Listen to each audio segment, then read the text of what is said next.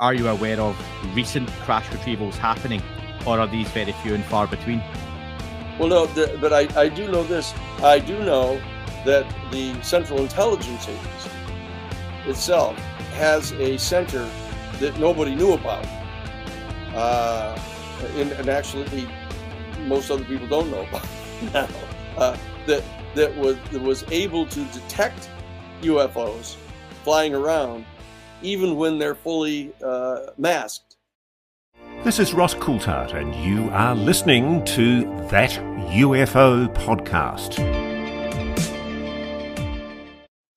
Hi everyone, and welcome back to That UFO Podcast. My name is Andy, and I am joined once again by President of the New Paradigm Institute, acclaimed civil rights activist and constitutional lawyer, Mr. Daniel Sheehan. Danny, welcome back. Thank you, Andy. It's good to be here. Always good to have you on. And it's not that long since we spoke. It was back in April. And at that time, Danny, to refresh your memory, we were hopefully on the verge of a new Schumer-Rounds amendment, UAP Disclosure Act 2.0, yes, having a second attempt at getting into the fiscal year 2025's NDA. We are now past that point. We have that UAP Disclosure Act 2.0. Yep. Very much the same as yes, what was attempted to get in last time. Yeah. So can you just talk us through where we're at and what's happening right now? Okay. Yeah. In fact, Andy, it's exactly the same. But there was a big process going on inside the Senate Intelligence Committee and inside the Senate Armed Services Committee about kind of tightening it up even more and putting in a little more protections for the UFO whistleblowers, a whole bunch of details like that. The discussion went on between Chuck Schumer, the majority leader, and Michael Rounds, who was his co-sponsor.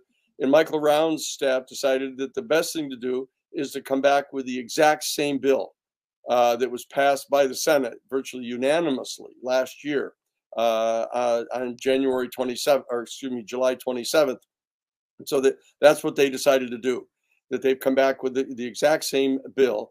And the Senate is proposing putting that into the National Defense Authorization Act. Now, there's one additional thing that's happened, and that is that Senator Blumenthal from Connecticut has put in a separate standalone bill, which is proposing to increase the whistleblower protections for all whistleblowers all through the entire federal government. That the proposals that were being made to try to strengthen the last year's Schumer Rounds bill was going to put in a little bit stronger protections uniquely for the UFO whistleblowers. The Senate has not chosen to do that yet, but over on the House side, Congressman Burchett asked our New Paradigm Institute to put in a standalone bill into the House that would give special protections to UFO whistleblowers, sort of like, but even more so than what the proposal was on the Senate side to try to add an addition to the old Senate bill. But so we've got it. It's over on the House side now. Congressman Burchett has had the meetings with Michael Johnson, who's the Speaker of the House, who Tim Burchett thought was implying that if Burchett would provide a standalone, extra strengthened UFO Whistleblower Protection Act, that Johnson would agree to put that on the floor for a vote. Okay, that's where we are right now. So we have Schumer 2.0, which is identical to Schumer 1.0 on the Senate side, and now we've got this additional bill, a significant portion of what might have been strengthening the Senate bill over on the House side. So if we can get the House side bill passed as a standalone bill, it'll be fine. It doesn't even have to go into the National Defense Authorization Act. It can be a standalone bill that gets passed. So that's where we are technically right now. So the Senate has basically doubled down on the House and said, look, no, we're serious about the decisions that we've made, the structure that we've set up, all the compromises that have been made by all the forces that are necessary over in the Senate. And we're demanding that you pass this. So that's what's happening right now. And they're going to send that over to the House side around the 27th or so of July. So what's giving you hope and others hope that by putting the same bill through again, it's going to get there this time? Because obviously a lot of folks were very disappointed when it was shot down by what ultimately was it the four Mikes last time? Yeah, the four Michael, the Michaels over on the House side. Yes. And so that you know, the New Paradigm Institute has been involved in putting in additional legislation over on the House side. The challenge is that Johnson, who is the Speaker of the House, had taken the position that the bills that, for example, Robert Garcia had put in a bill over on the House side, sectioning out the creation of this new Records Review Board. That was part of the Schumer Rounds Senate bill. He tried to get that put in as a separate bill over on the House side, and Speaker Johnson refused to allow that to go to the floor. And so there have been, and then Tim Burchett had put in a short 2-page bill just directing the president to order all of the military services and intelligence agencies, et cetera, to immediately release all of the information. It was a real simple, straightforward bill, and Johnson, the Speaker of the House, refused to allow that to go onto the floor either. So those bills have been pushed aside, but we still have alive and well the New Paradigm Institute proposed bill to put in special protections for the UFO whistleblowers. And in that bill, there are some additional provisions that are, interestingly enough, designed not only the provisions to protect people who want to be whistleblowers from being retaliated against, but there are also some immunities that are being proposed in that bill for people that are part of the legacy group who don't want to come forward, to basically impose, to give to them immunity for things they think they may be criminally liable for. And that's one of the reasons why they don't want to come forward.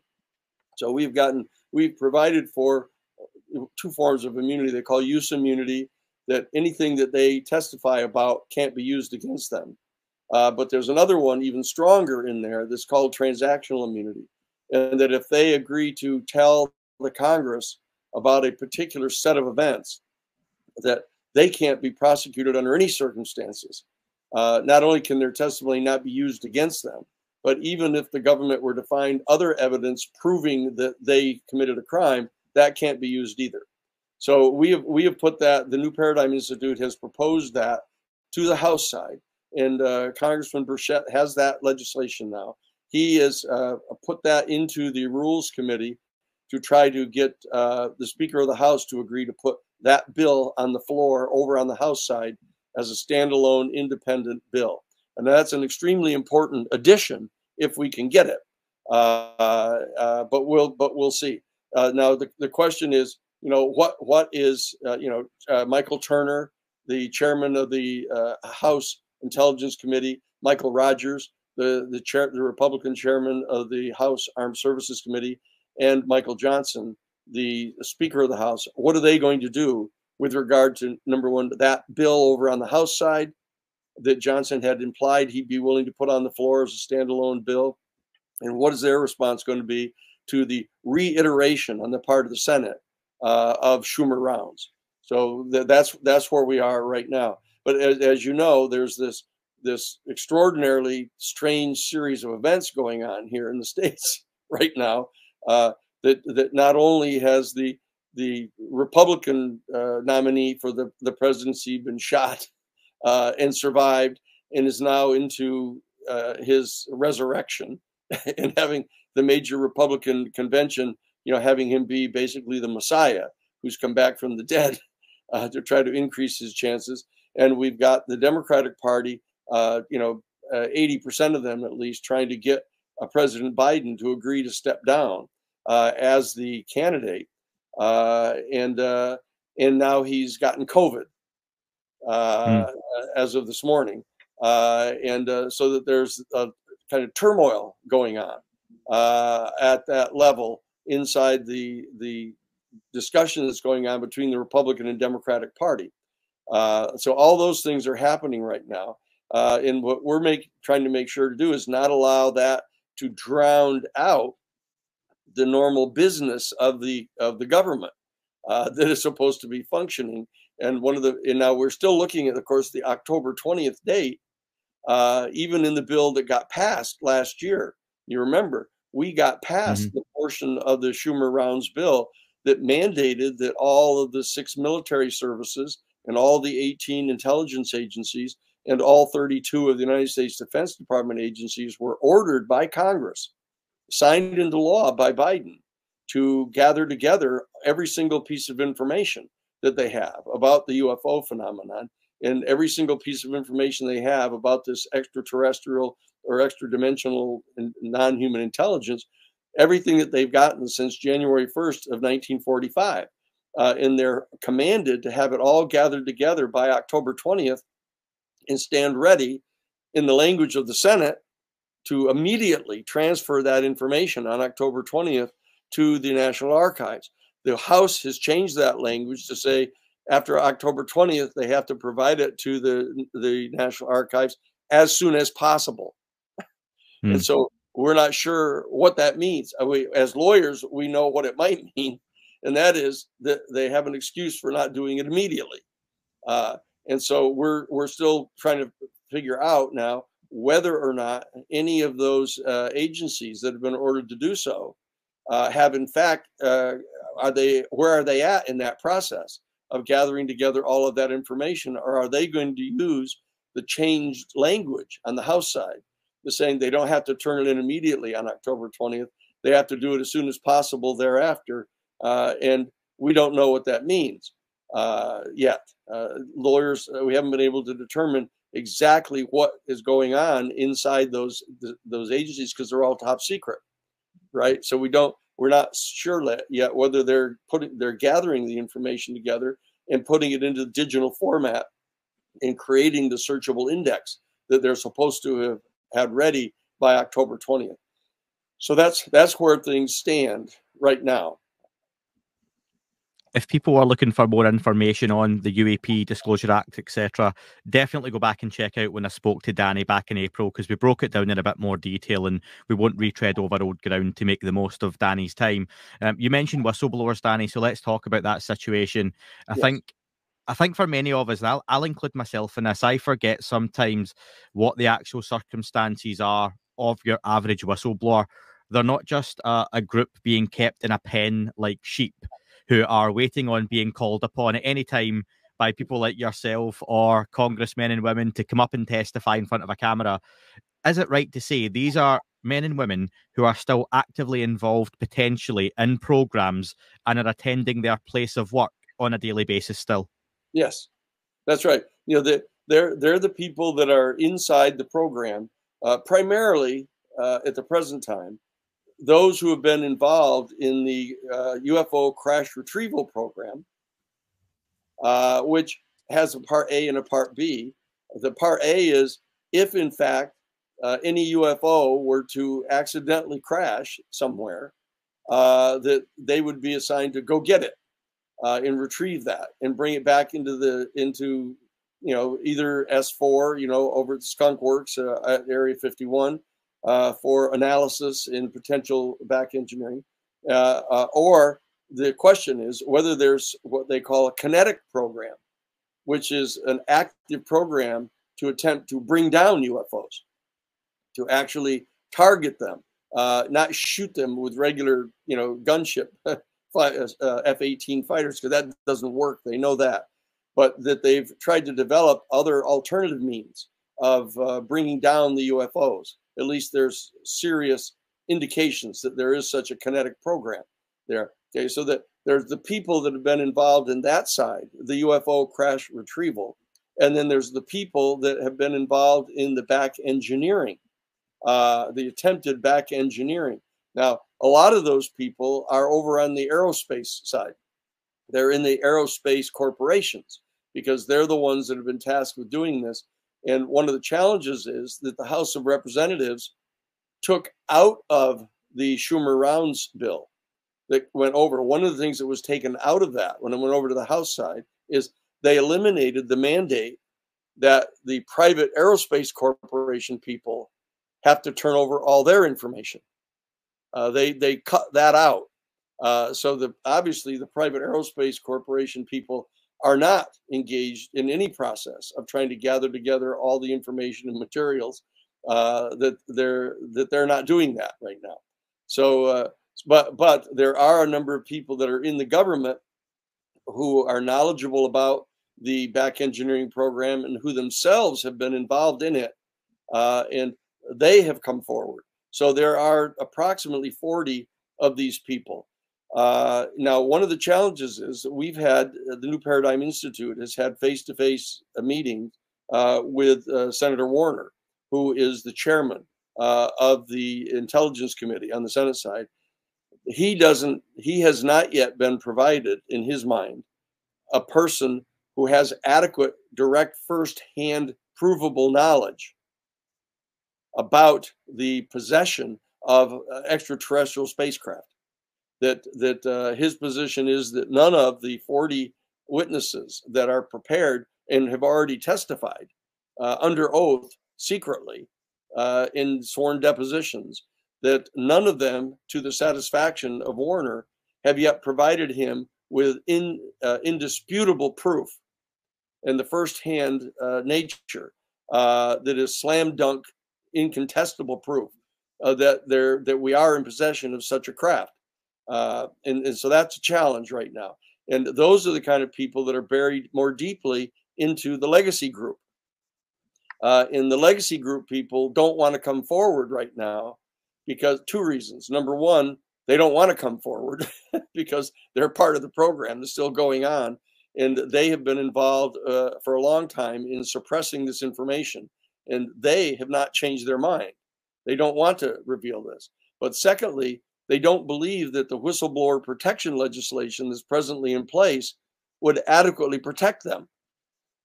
And so that's the reason that the New Paradigm Institute has put in this other additional piece of legislation over on the House side to try to provide that kind of additional protection to them.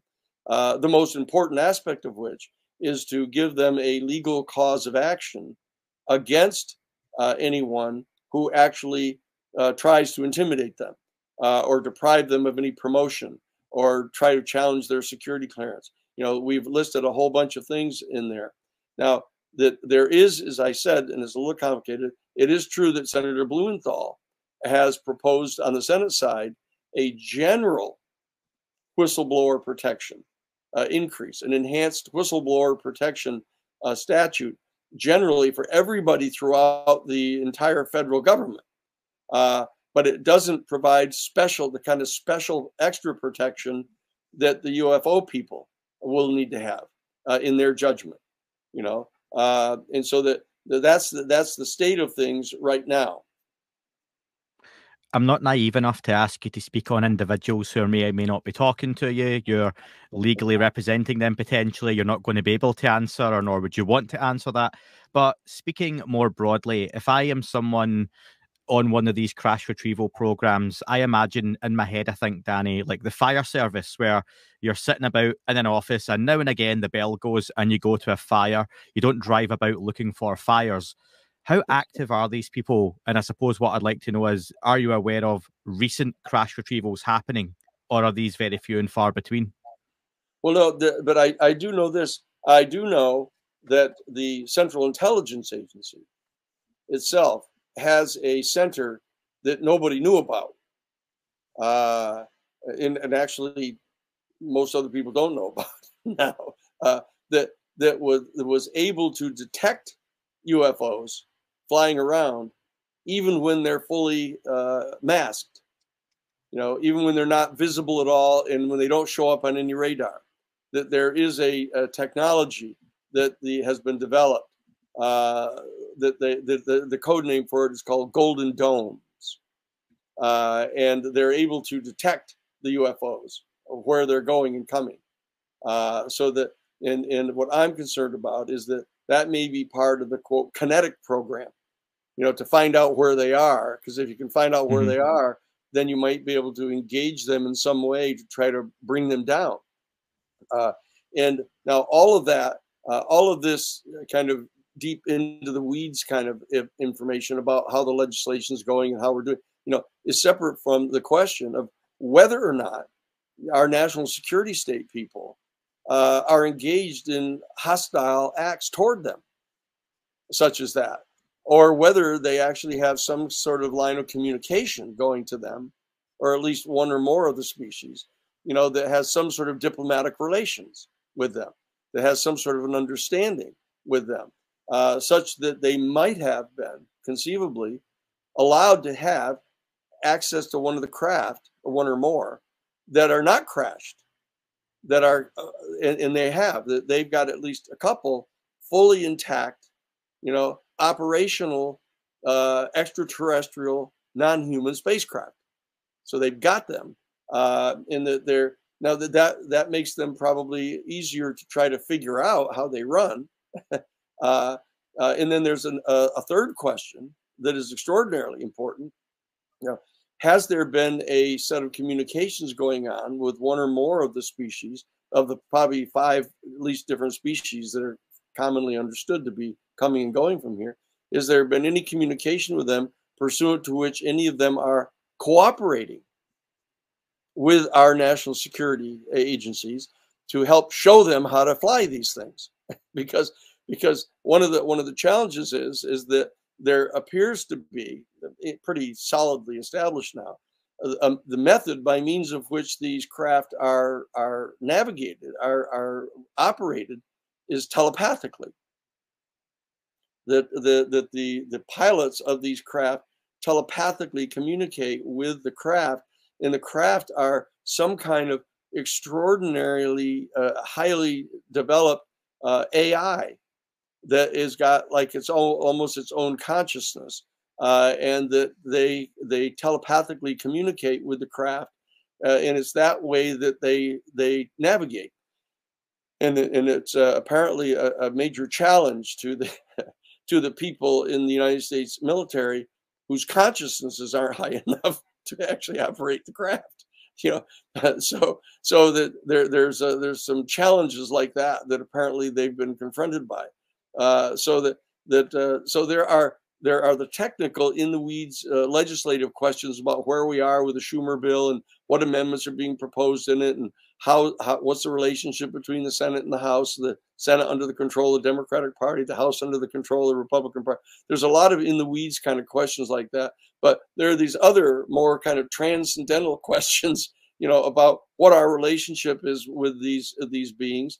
Do they have any kind of juridical relationship with each other, these 5 or so different species? Is there some sort of alliance that they have, pursuant to which they're governed by some protocols with regard to whether they can communicate with one or more of our nation states? Do they have to agree to only communicate with all of them together?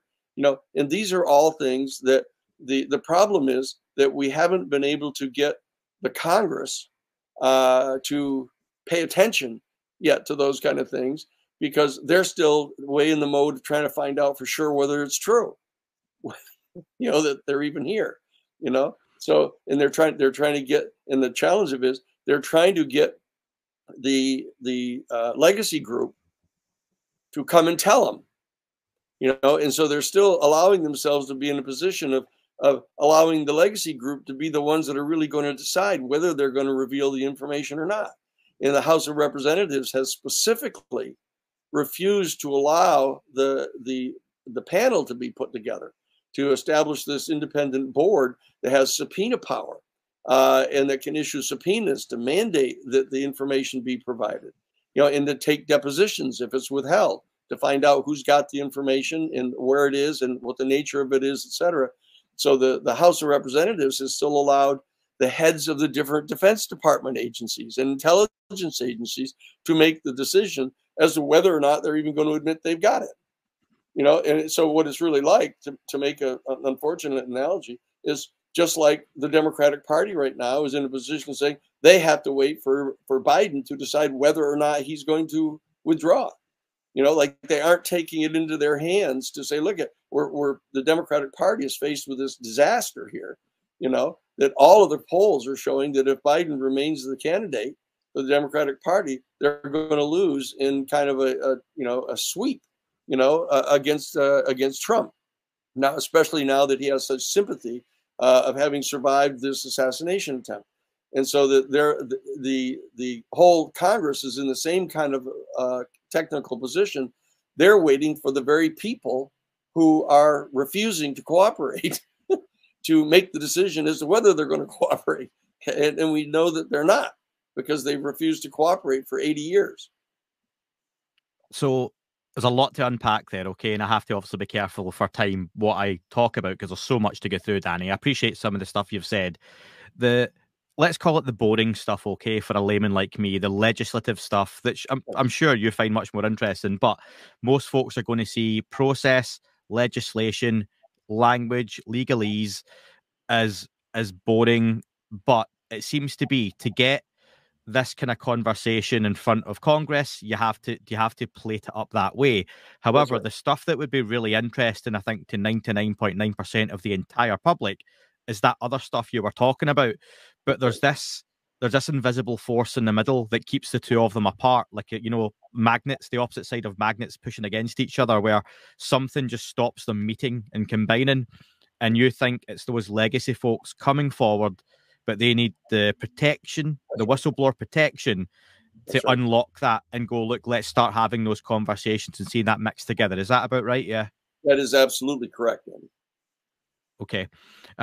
I'd love to ask, though, you mentioned, was it Golden Dome was the name of the project? Yes. Like, how successful is that sort of project? And I ask, what sort of success rate have they had that you know? Because surely that's something pretty tangible that a congressman or woman, senator would love to know. We have this piece of technology which is tracking this other exotic technology, and this is what we've got from it. Surely that sort of thing is something you can get your teeth into. No, we don't know that Golden Dome's technology has been developed based on any captured UFOs. I mean, that may well have been a technology that's been developed on our own. Sure. But they've got it, and they've figured that out. Now, I wouldn't deign to talk about it if I didn't realize that the UFO people know they've got it. So it's not a secret from them that they're being tracked, and so that they, even though they have a signal neutralization capacity, they can hide themselves from radar, and they can cloak, etc. But they obviously know that cloaking has been penetrated now by us, so we do know where they are, and so that the reality is that there almost has to be some much higher level of communication going on between the deepest elements inside the legacy group and at least one or more of these extraterrestrial, almost certainly extraterrestrial beings that are coming and going here. Because otherwise there would be a lot more confrontations that would be taking place between them. And it's not. There's some kind of cooperation going on here, some sort of a coordinated program that's going on, in that you can't get Congress to start paying attention to that until they have been indisputably, irrevocably convinced that the whole thing's happening, because they're afraid. They're still afraid because of the 80-year program that the covert operations divisions of the CIA in the military, the Pentagon, have been intimidating everybody to ruin their career if they try to come forward and admit that this is true, or conduct themselves as though they think it's true, because they will be attacked by some of their constituents for being crazy, right? So that they're fearful. I mean, the kind of people that are in Congress, both in the House and Senate, are afraid of their constituents. Because they've gotten inside the Beltway, and they're participating as part of this club that exists inside the Beltway that makes decisions that are more or less independent from the interests and desires of the people, because they're not in direct, immediate democratic contact with their people in the way they should be, and so they're afraid of the people because they think the people have very primitive ideas, or they're very simple-minded, and they're not very sophisticated, and so that they're afraid of them, and so that I think most of the people in the Senate now are, the House side, are taking the position that, look, until they're in a position where they can present indisputable evidence to their constituents that this is true, they're afraid to start conducting themselves predicated on the knowledge that it's true. And so they're not asking the other questions. They're not preparing our whole people for the revelation of this information. They're not asking what the repercussions are going to be on our geopolitical structures with other nation states.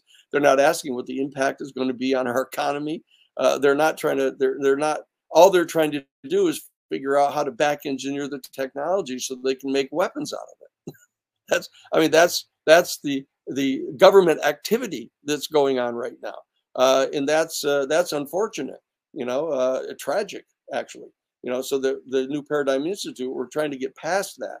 We're trying to deal with the congressmen and senators and facilitate getting them the kind of information they believe they need in order to move to that next level of really trying to find out the answer to these substantive questions that are so important, and really represent the real transition that's going to take place, that's going to move our entire human family into an entire other epic of our history, that all time may be measured, Andy, from the point of actual disclosure of what it is that's going on right now. All time may be measured before this and after this, just like AD and BC, right now. And so that's the scale of what it is that we're looking at, and yet, our people are all functioning now in kind of chaos with Israel bombing, killing tens of thousands of non-combatant people in Gaza, and the people over with the Gaza Palestinian people coming over and killing, Israeli people, and Russia invading Ukraine, and Ukraine, bombing Russia now. These are all, we're functioning at such a low level of consciousness in the context of this larger cosmic context that we really are in. We are like tribes on a little Pacific island back in the 1950s that didn't know there was an outside world, and our whole consciousness is taken up about fighting between two of the groups in the tribes. That's the kind of situation that we find ourselves in. I think arguably one of those who moved the needle the most would be David Grusch in the last 12 months, because he got the attention of the subject on an international stage. And I've said ad nauseum that it hit the shores and the mainstream media in the UK. That's a big deal. And that, I think, could be a really good measurement for anyone, even in the United States, who looks at this subject in the microcosm of the States. Does the story hit the UK? Because if it does, then it means something in terms of UFOs, because it's hard to get it to penetrate our news cycle. What's the status, as far as you know, of David Grusch? And do you know anything at all about this fabled op-ed that people seem to be expecting to drop any day for the last 18 years? Yeah. Well, I'm not at liberty to discuss any of the conversations that I have with David, or else I won't have any more conversations with David. David is in charge of deciding what he wants to do, when he wants to do it, and what he wants to say in this. The same thing is true with Lou. Lou's got his book coming out in the middle of August, and he is, and it's extraordinarily important to remember, Andy, and this is really, really important, that both David Grusch and Lou Elizondo, the only things that they have said publicly have all been authorized by the United States Defense Department. That they have, everything they have said has been cleared by the United States Defense Department Office of Pre-Publication Review and Security. They have authorized those statements. And so the question really is, what does that mean? Who is it that's giving them the instructions that are authorizing them to say these things, and how much are they being authorized to say, and who's in charge of making those decisions right now. So there's a shadow game going on behind the scenes here at a higher level that we have to kind of monitor. The skeptics would argue, and bear in mind what I do, and you know me well enough, I think, at this point, Danny, I'm not a skeptic per se. I can be skeptical that DOPSR will only potentially refute information that would harm national security potentially. So I think some of the arguments folks have had in the past with, for example, the George Knapp books with James Lukatsky and co, where that Yes. you could put a load of lies in there, and just because DOPSR clear it, and again, folks, I'm not saying those books are lies, that's not my point, but you could put a load of lies in there, and just because it's DOPSR reviewed doesn't mean it's all truth. So how do you frame that to people that the David Grusch op-ed, which would, I'm presuming, be DOPSR reviewed if it indeed comes out, or a Luis Elizondo book imminent, which is due out, like you say, next month, what should people really be looking at these for, and why are they so important?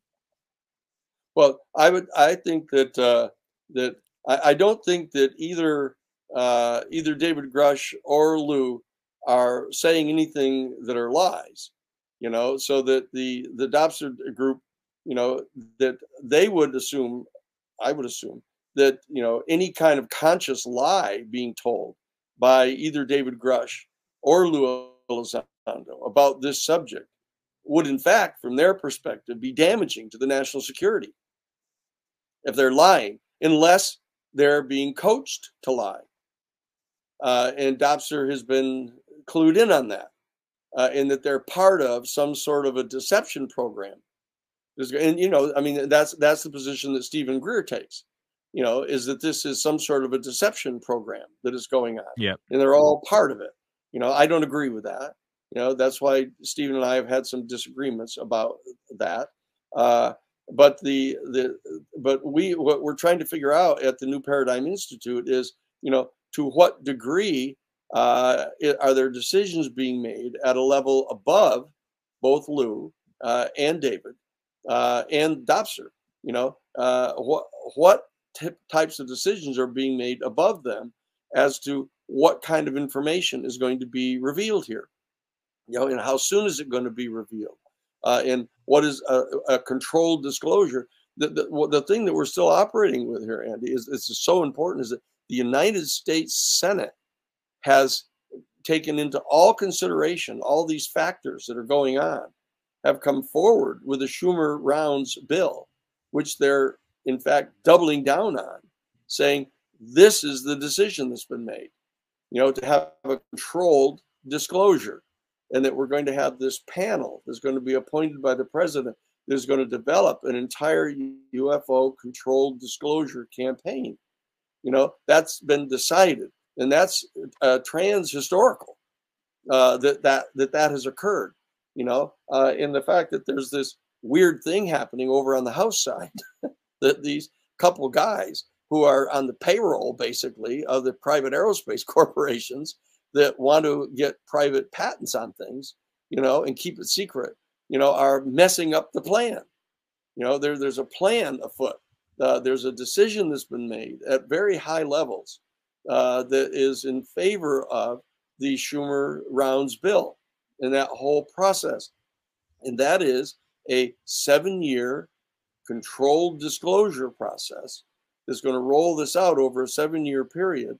And all of the information that is 25 years old or more, which we all understand is extraordinarily important because it covers Roswell, it covers, Betty and Barney Hill, it covers the Aztec crash, it covers everything that was done basically before the year 2000, and the present resolution of that on the Senate side is to reveal all of that information. And so one of the reasons our New Paradigm Institute is in place in Washington is to figure out how to absorb all that information and divide it up into pieces that can be understood by people and get it put out in a popular, understandable format, also accompanied by, therefore, what are the implications of this? and what are the steps that we need to take, our different institutions, our economic institutions, our religious institutions, our university institutions. What do we have to do in light of this information? That's what the people want to know. And we're still being held up because the Congress have not yet been shown the definitive information that's going to transform them into telling their constituents that this is true, right? They haven't quite gotten there yet because they're still relying upon, in a sense, the voluntary cooperation of people inside the legacy group. So they're still leaving the power in the hands of the legacy group to control the rate at which this information is going to be released. And the challenge, the problem is, if you had to get down to the root problem of this, is that the relationship between the people in the deepest elements of the legacy group, their relationship with the private aerospace corporations is so intimate that they're being controlled by the aerospace corporations and saying, we don't want this made public because we want to profit from this. And we want to have patents on this. We want the United States government to be put in the whole world to be put in the position of having to license every single use of this technology that they ever want to use. They have to pay license fees to us. I mean, for the technology that was put into their hands by the government.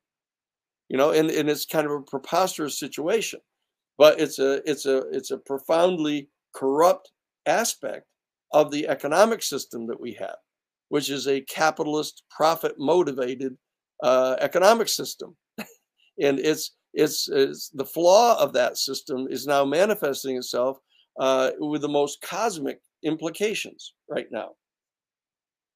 And just for the record, folks, I'm very much looking forward to Lou Elizondo's book coming out and David Grusch's op-ed, if indeed that comes out.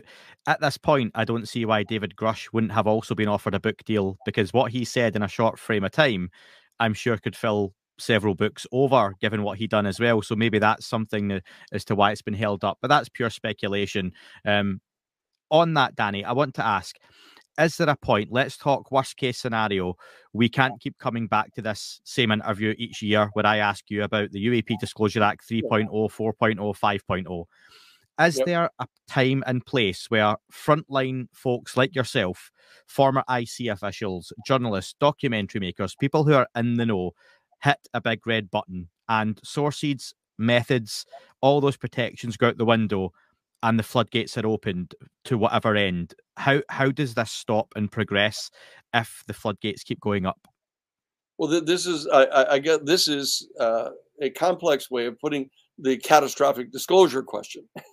This is that, what the people in the legacy group keep characterizing as catastrophic disclosure.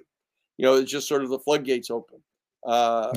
That what and so the question really is what is the capacity of the New Paradigm Institute, which is the citizen group that has actually been designated in Schumer rounds, to participate in nominating people to this 9-person panel.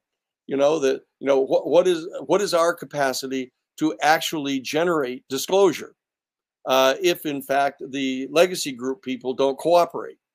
And the Congress doesn't give them the adequate protections that they believe they need and the amnesty that they're requesting, and they don't cooperate. What is our capacity to bring about disclosure? I think the thing that uniquely qualifies the New Paradigm Institute is that we're trusted as part of the UFO community, along with 47 years, 20 years of being the legal counsel for the Disclosure Project with Stephen Greer, being Lou Elizondo's lawyer, being John Mack's lawyer, being the people in the Carter administration that were helping to get information to President Carter all the way back in 1977, that we have to earn the trust of all of these different parties to exercise responsibility in the way that we would bring about disclosure. If we were to get all of the information tomorrow afternoon, we have to make a decision, as to how quickly all of this stuff has to come out, how you package it, how you communicate it to people, how you reach out and try to get the different institutions prepared to absorb this. There's a responsibility for governing here that the New Paradigm Institute has to consider, and we're in the process of doing that right now. But we still refuse to accept security clearances because we know perfectly well if we accept the security clearance, the other side is going to assert everything that we know we only got because we had the security clearance.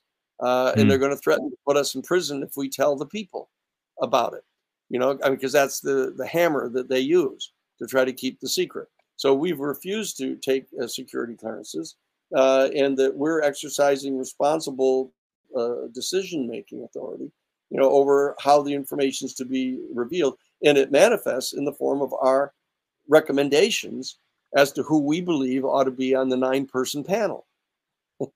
And they're different than the legacy group people are proposing. The legacy group people are proposing people that are basically themselves, right? Yeah. That to be on the panel, and therefore they just keep the lid on 99% of it. And we're recommending people who are much more disposed toward making this available to the public, but doing so in a genuinely responsible manner. So that it's choreographed in a way that is commensurate with preparing our institutions and our people to be able to absorb this without being unduly traumatized, right? And so that this is an extraordinarily sophisticated process that's going on right now beneath all of this chaos that's going on the surface of, not knowing who the president's going to be and what's the difference going to be. Is Donald Trump, is he chastened? Is he really a different person now that he has faced death squarely in the face? And is he humbled? So we'll know more by tonight. He's going to be doing his major speech at the National Republican Convention, which I would recommend everybody tune into to see, are we dealing with a chastened, different Donald Trump now here? Has he looked his own mortality in the face and been humbled?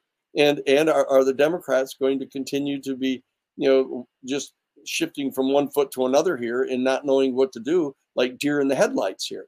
Are they going to stick with Biden when 82% of the people in the country now don't believe that he's capable of really performing a second term?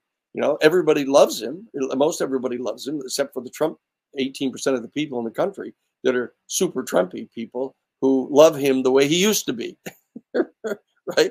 So all this turmoil is going on sort of on the surface, but there's this important process going on deep in the background now of October 20th coming rolling up here, and the question is, what, if anything, is going to be turned over to the National Archives and to the intelligence committees, pertaining to this extraordinary, history-altering set of information.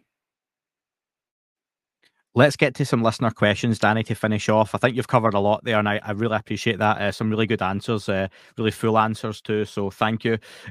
Loads to get through. A lot of the questions people asked we've covered in some of the stuff we've said. Picking a few of the main ones before we finish up, from Mira in Vienna, Austria. She says, why is everyone waiting for the government and not trying instead to win over, for example, 60 Minutes, mainstream media, and send some of the best whistleblowers to them? Now, I appreciate there's a protection issue there, but what sort of impact would that have for you? Well, I mean, if one of the people from the legacy group were to show up on 60 Minutes and testify in detail about what he or she knew about the crash retrieval program and or the back engineering program, or even more importantly, some of these other more cosmic questions that we're asking here tonight, that they would be prosecuted immediately. I mean, they would probably, not only that, but the national security state people would know. They'd find out right away that 60 Minutes was planning to do this. They wouldn't be able to get away with doing it in secret and preparing this announcement, and they would contact the people at CBS, and make sure that CBS didn't do it. And if CBS, for any reason, conceivably decided they were going to push forward and do it anyhow, they would go and arrest this person. The national security state would find out who the person is, and they would go and arrest them. You know, I mean, that's the threat that these people are under right now, and that's what they keep saying to us over and over again. Is, you know, they know that the national security state has been authorized to deploy lethal force to keep this secret. They know that, and they know that, you know, unlike most of the citizens, they know what this looks like. That there's a wet operation capacity that the operations director of the Central Intelligence Agency has, and they're willing to deploy that stateside. You know, they don't just confine themselves to doing that stuff outside of the country. They will deploy that operation stateside, and the people deep into the national security state know that, and so that they're saying, you know, well, I'm not a fool here. You know, I'm not going to go on 60 Minutes, you know, and talk to them. And not realize that I'm going to get arrested and disappeared. You know, so that, I mean, that's the answer to the question. No, that's very fair. And you touched on just before, a few minutes ago, catastrophic disclosure. But looking for maybe a more direct answer to this from Nicholas. He asks, will catastrophic disclosure significantly increase in likelihood if this bill is not passed, or if it's just watered down to get through? Yes. Yeah, the answer is yes.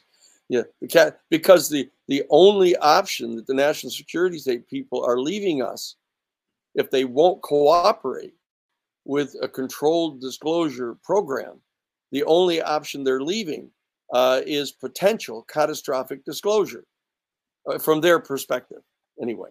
And so the onus falls upon us at the New Paradigm Institute as the citizen group that's being invited in to participate and try to craft this controlled disclosure, you know, that we have to try to determine, you know, whether we're going to be participating in what might be legitimately perceived as catastrophic disclosure, or are we going to be participating more in what would be a responsible controlled disclosure, you know, whether the government's involved in it or not, you know, and we're of course able to be in communication with people that are these potential witnesses, because they're the ones looking for legal protection, you know. And we're offering, in the bill that we presented to Tim Burchett over on the House side, we're offering forms of amnesty to some, and we understand the scope of the amnesty that needs to really be provided to them. I mean, these people are going to have to be put in the witness protection program. You know, I mean, we know that, you know, that they're not, their life is going to be over as they know it. You know, if they break the rules here, and so that's we know that.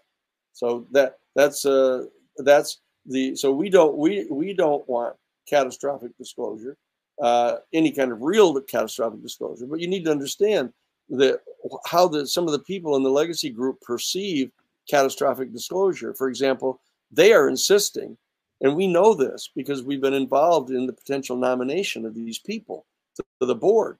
The people in the legacy group view catastrophic disclosure as anything that threatens the existent present elements of power. They don't want the economic system changed. They don't want any of the institutions changed. They don't want any of that stuff to change, you know, and it's absolutely inevitable that there have to be changes, right? And they don't want them to be made. And so they're viewing that as catastrophic disclosure. We at the New Paradigm Institute, as the citizens group, don't view that as catastrophic, you know. But we need to figure out, is there anything that would be catastrophic?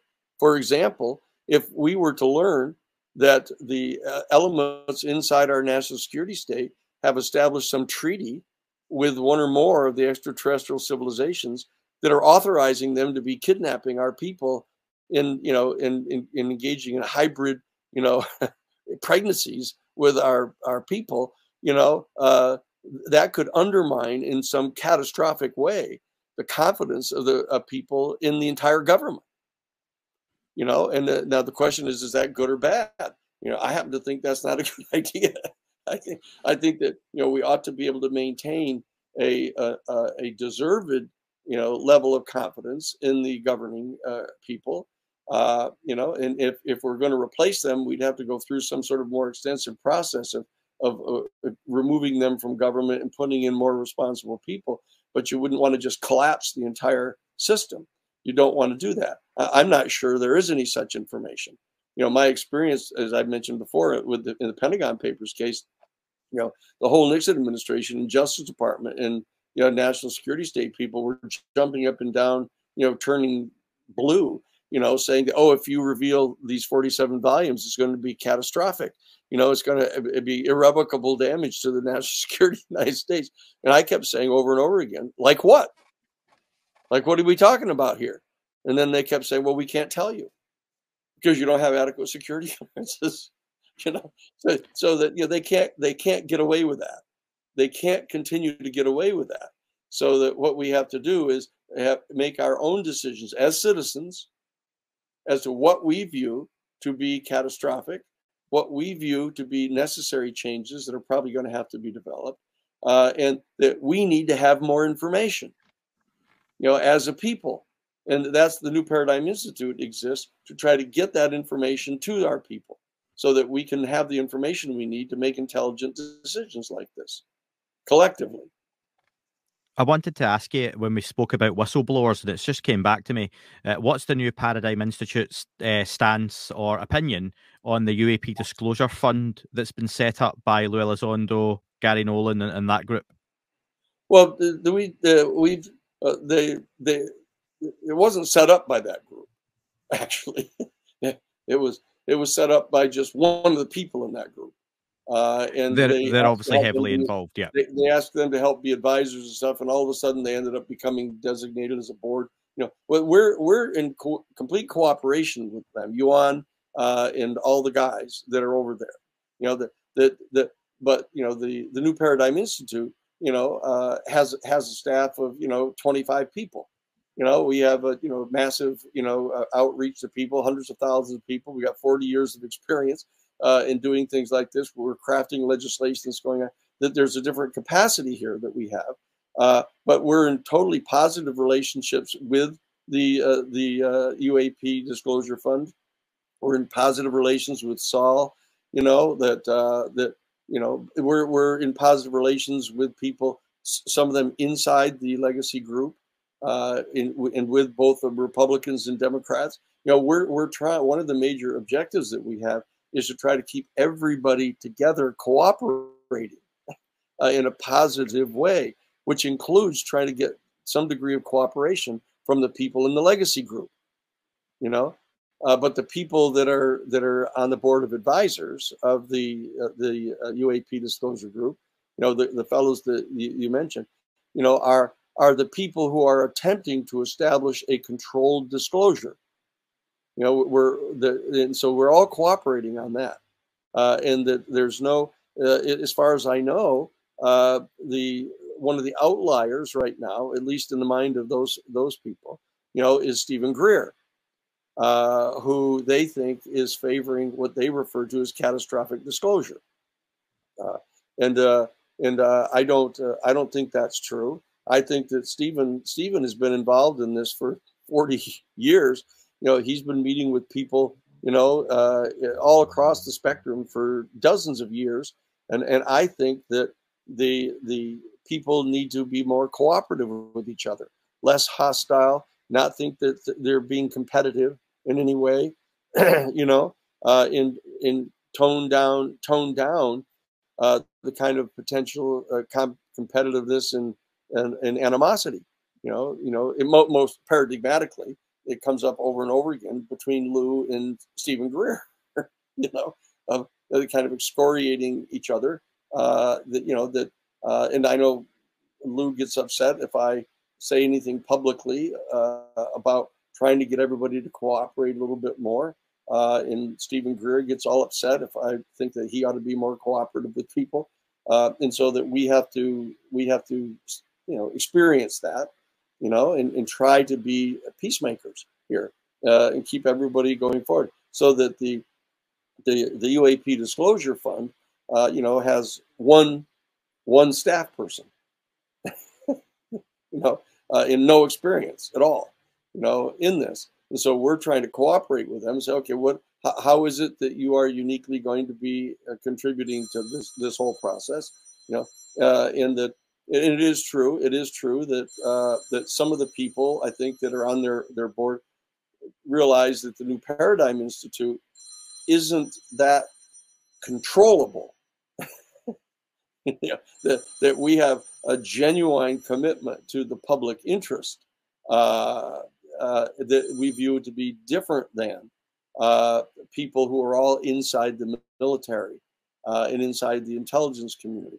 We believe that lens that they look at things through is more conservative than the public interest really requires.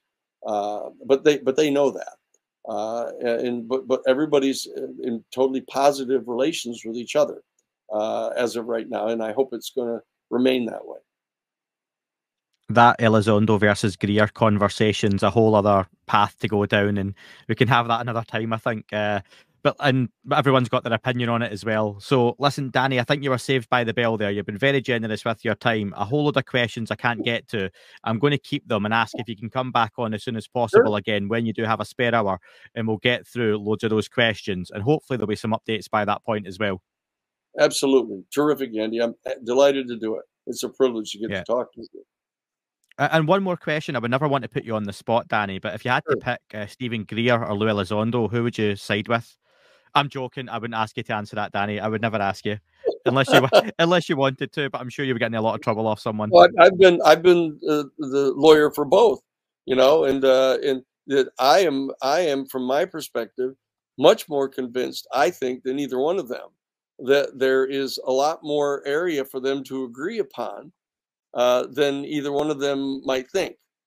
And both of them are unhappy that I would even say that. Which I'm trying to figure out how to get them to cooperate with everybody.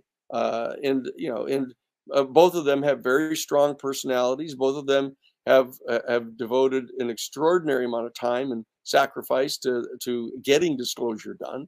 And so I'm hoping that as time evolves here, that people are going to come to see that we have to try to all get cooperative. And make this thing happen sooner than too late.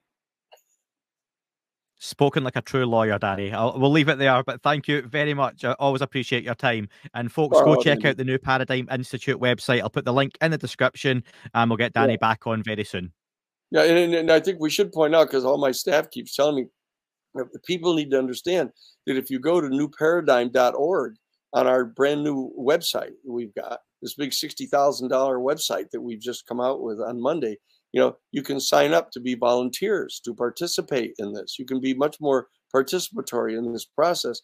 And in order to build out the staff that we need to have, like, we've got 550 volunteers. So we need to have like a volunteer coordinator that can help divide them all up into their areas of specialization and what they can do. And so that people realize that it's a tax deductible contribution. And if I don't tell people that when I talk with them over the programs like this, my whole staff jumps up and down on me for about, that's probably them calling saying, you haven't said anything about people making donations. But so I'm just suggesting that people consider doing that, $10, $20 a month, is all tax deductible. And it'll help us build out the staff to be able to help build the kind of cooperative base for our citizens that we need. Danny, awesome. Thank you so much. And I'll put all those links in the description for folks as well to make it easy. Terrific. I appreciate that, Andy. Thank you. That is all for this episode. Thank you very much for tuning in. Don't forget to leave the podcast a review on your chosen platform. Apple and Spotify do make a huge difference to the algorithm. If you're checking the show out on YouTube, please don't forget to like and leave a comment on here as well. Any sharing you do is very much appreciated on any social media platform. And finally, you can listen to shows ad-free and sponsor-free in their glorious full versions by subscribing for less than the price of a coffee on Apple, Spotify. Just search That UFO Podcast Premium. YouTube, you can sign up and be a member, or you can do that through patreon.com. Thank you very much for listening, folks. wasn't a tic-tac and not quite a saucer, more like a hubcap designed by Chaucer, a little baroque and quite steampunk, like Alice was playing bass for the Parliament of Funk. The little fucker hovered right outside of my window, and when I shoved out the screen, he made it an issue. I don't think he expected me to see his ass, but I'd had some champagne and